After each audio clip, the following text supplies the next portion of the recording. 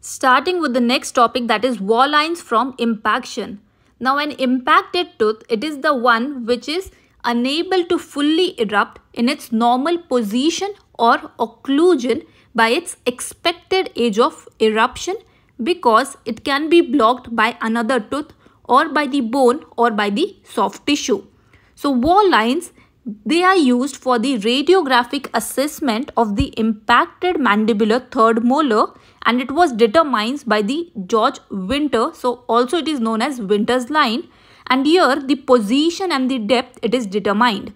Now over here there are three imaginary lines. So war, it indicates W is for white, A is for amber, and R is for red lines. Now white line, it is the one which is drawn along the occlusal surface of the erupted mandibular molar. So first you are going to draw a line from the occlusal surface of first and second molar, and you are going to extend it towards the third molar region posteriorly. Now there are different scenarios of the impacted third molar. So if your impacted third molar, it is vertically impacted, so in that case you will see the occlusal surface of the impacted molar, it is parallel to the white line. The next scenario will be if the impacted molar, it is distoangular.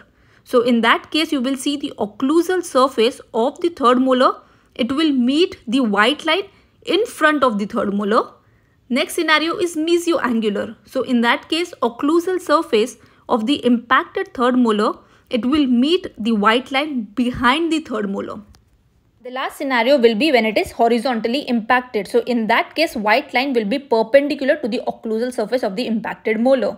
Now this white line, it indicates the depth of the tooth within the mandible and the relationship of the occlusal surface of the impacted and the erupted molar. Now the amber line, it is the one where you are going to draw the line from the interdental septum of the first and the second mandibular molar, and you are going to extend it towards the distal aspect of the third molar.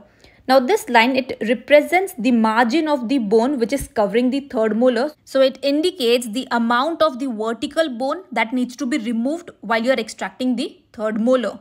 Now the last line is about the red line. So it is the imaginary line which is drawn perpendicular from the amber line to the imaginary point of application of the elevator, the instrument that you're going to use for extraction. Usually that point is the CJ on the mesial surface.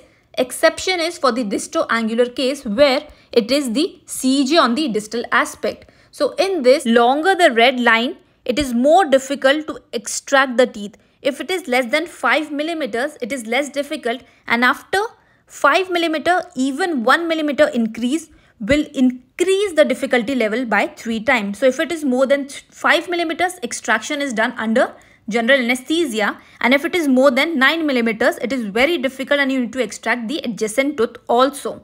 So that was all about the wall lines. Thank you so much.